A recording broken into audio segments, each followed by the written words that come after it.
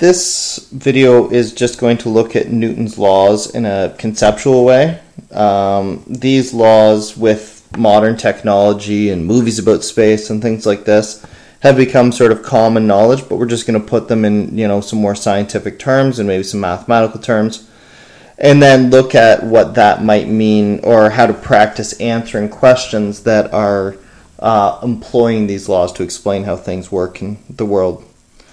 So, Newton's first law: an object in motion tends to stay in motion, or an object at rest tends to stay in rest unless acted on by an unbalanced force. That's sort of the formal language of it. If you've watched the Eureka videos, you've come up with a simpler statement of this, and that is that objects or things like to keep on doing what they're already doing. This concept probably seemed very strange way back in time when Newton and people were looking at this, because objects on Earth are almost always subject to unbalanced forces, especially moving objects. So what it probably seems more like is that all objects are coming to rest over time.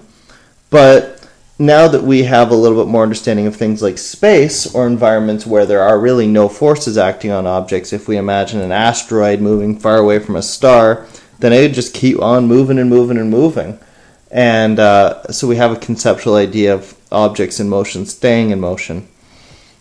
The only thing to add here is that if we think about this, then our term for an unbalanced force is the net force.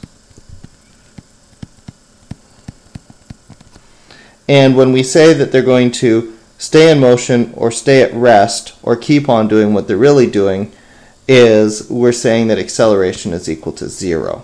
So the speed of the object does not change. Not just the speed, but also the direction. They're going at the same speed and in the same direction. So what I'm saying here is that if there's a net force, which is at 0, or it's balanced, adds to 0,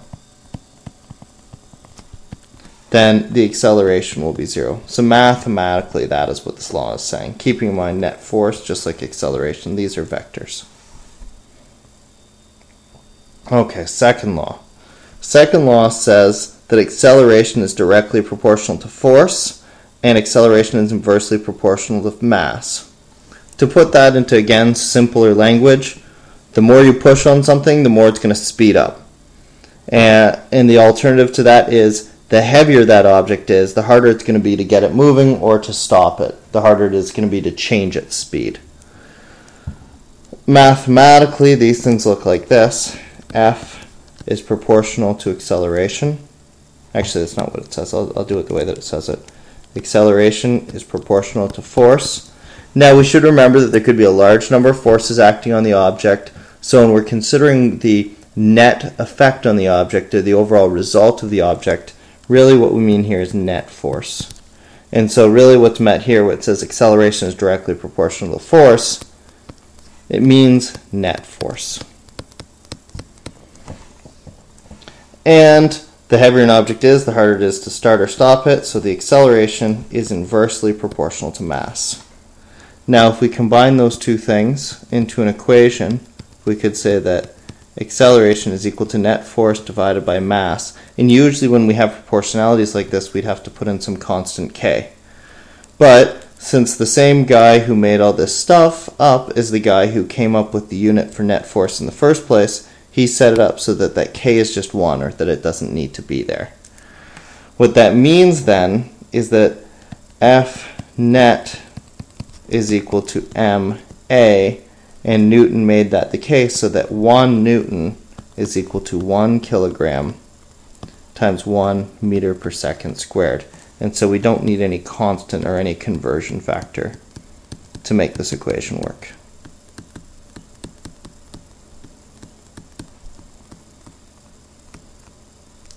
So this makes sense. We all know this. The heavier rock is going to be harder to throw than the lighter rock, and the harder you try and throw it, the faster it's going to go. So this law, again, is within our common sense today. The third law is the one that probably gets people hung up still today. And that is, for every action force, there's an equal and opposite reaction force. Equal means in size, or magnitude, and opposite means in direction. So when I say there's an equal and opposite reaction force, I mean equal in the size of the force and opposite in the direction of the force. When you push on something, you feel it push back on you.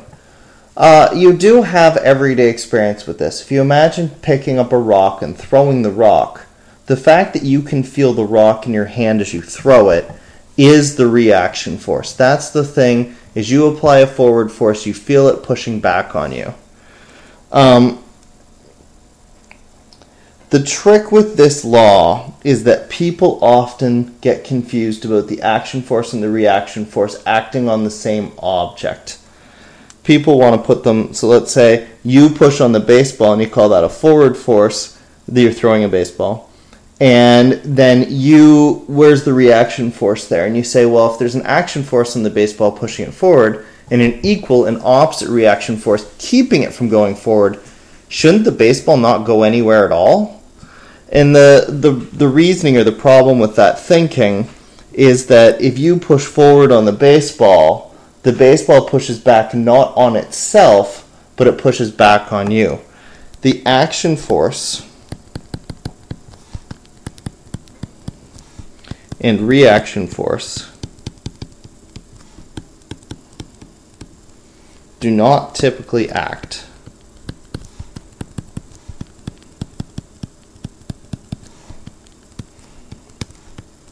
on the same object. If they did act on the same object, then you're right, they would cancel each other out, and the fact there's an action-reaction force would essentially mean nothing's ever going anywhere. But if they're allowed to act on different objects, then they shouldn't, if one's pushing forward and the other one's pushing back, but it's pushing back on something else, then they're not canceling each other out. They're not acting on, not both on the baseball. One would be on the baseball and one would be on the hand.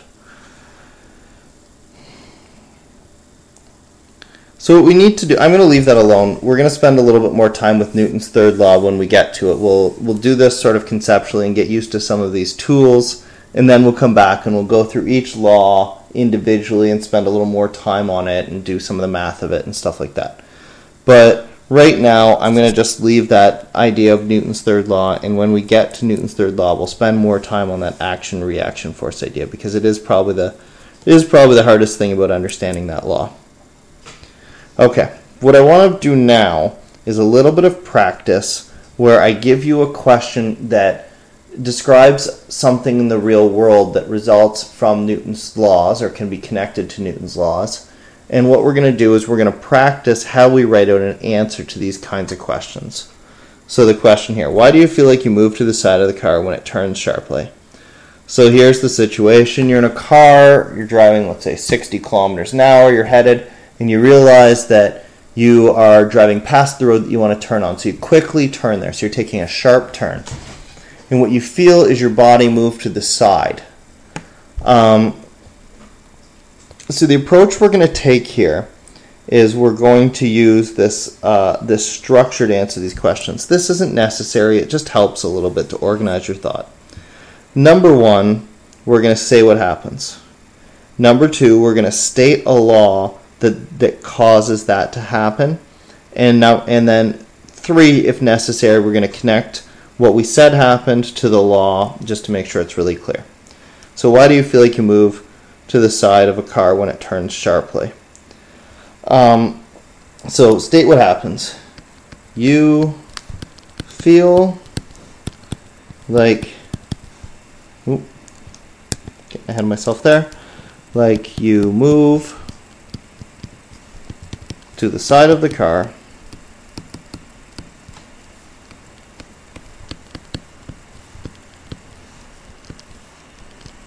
because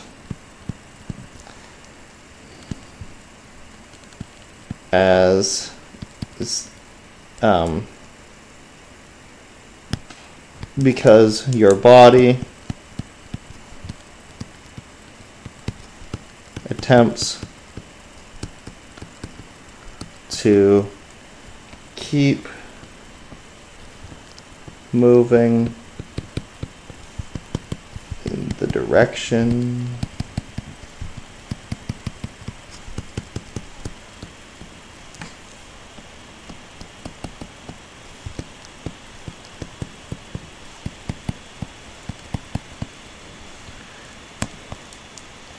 in the direction it was moving before the turn.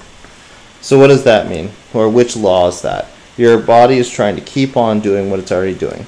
So this is a Newton's first law example. So we'll say Newton's first law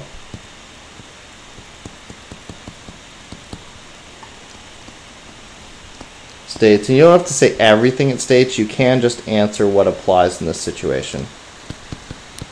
An object in motion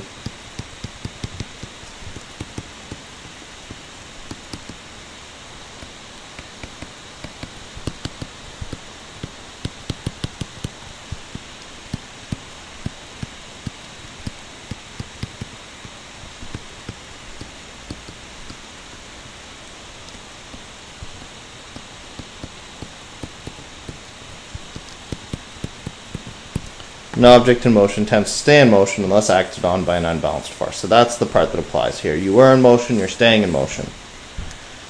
So I need to just make a sentence now. I've stated what happens. So you feel like you move to the side of the car because your body attempts to keep moving in the same direction it was moving before the turn. Now I've stated the law that applies. Newton's first law states an object in motion tends to stay in motion unless acted on by an unbalanced force. Your body must be forced to turn with the car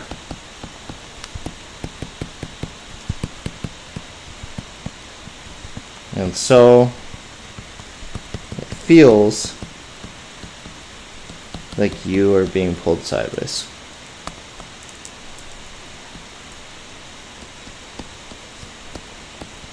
Oh, that's not quite right. I'm not sure that's all that clear. I'm going to try that again.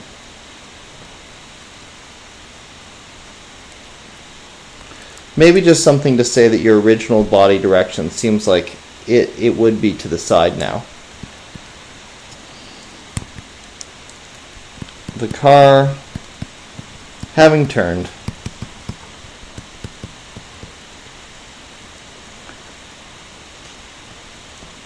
makes your original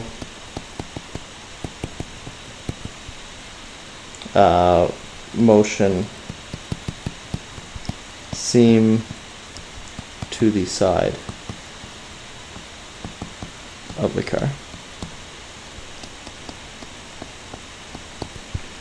So your body must receive force to turn with the car. Okay, that's a lot of words to answer a simple question like that. I don't know if you will find this particular structure of trying to answer these questions helpful, but that's all it is an idea to try and organize your thought. You state what happens,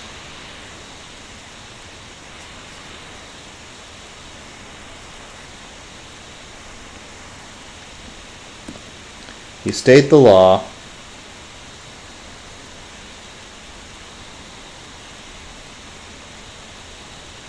and then if you feel it's helpful, you try and connect those two things in a statement that puts it all together.